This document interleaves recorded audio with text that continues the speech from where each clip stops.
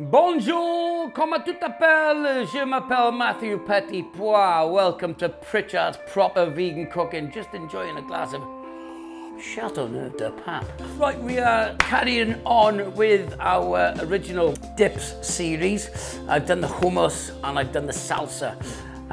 Two easy recipes, really easy. Follow them, happy days, taste lovely. Today we're going to do the guacamole. Again, another easy dip, but a lot of people don't know how to do it. All you need is one avocado full of great fats, really good, healthy fats, good fats. When I'm doing a triathlon or an endurance event, I will eat these raw like an apple. One little tomato, one little lonely tomato, look at the nose, and a bit of lemon juice.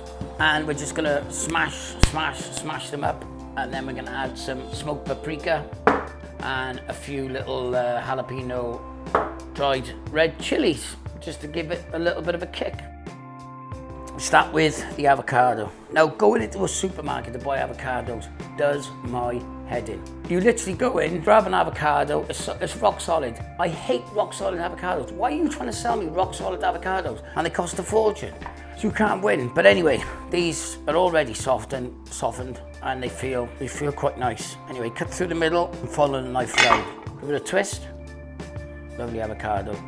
Right, if you're only going to use half an avocado because a full one's too much, then keep this one and put this one in the fridge, because if the stone stays in the middle and it's in the fridge, it'll stop the avocado from going brown. Split it down the middle.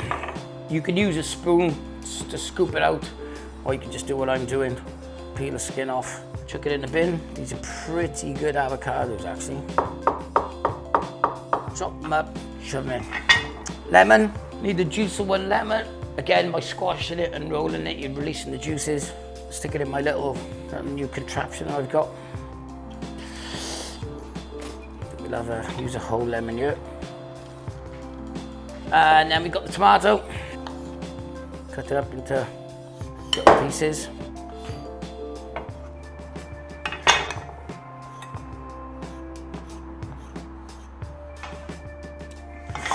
And then we've got the smoked paprika. Not too much, you just want to give it a little, so you've got that little bit of a kick in the back of your throat. And then some dried chilies. Again, not too much. And of course, Himalayan salt, black pepper.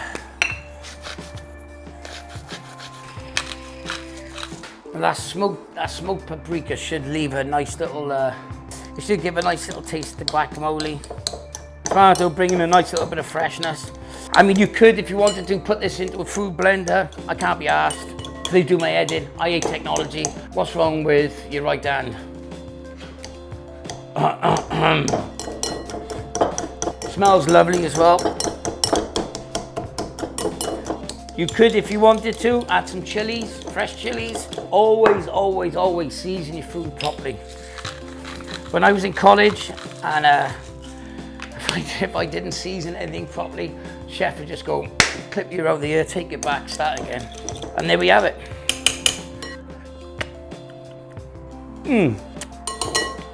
Absolutely amazing. Smooth, really smooth, with just little bits of kick of that smoked paprika, the lemon juice, and those tomatoes. You've seen yourself, look how easy that was to make.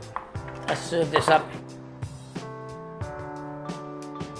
Good fats, good taste, happy days. When you're watching Wales play England next time, and you've got a load of friends over and you're all having an argument on who's going to win, whilst you're dipping the tacos, up yourself to Pritchard's vegan guacamole. As usual, the recipe's down below. You'll follow the hummus, the salsa, and now the guacamole.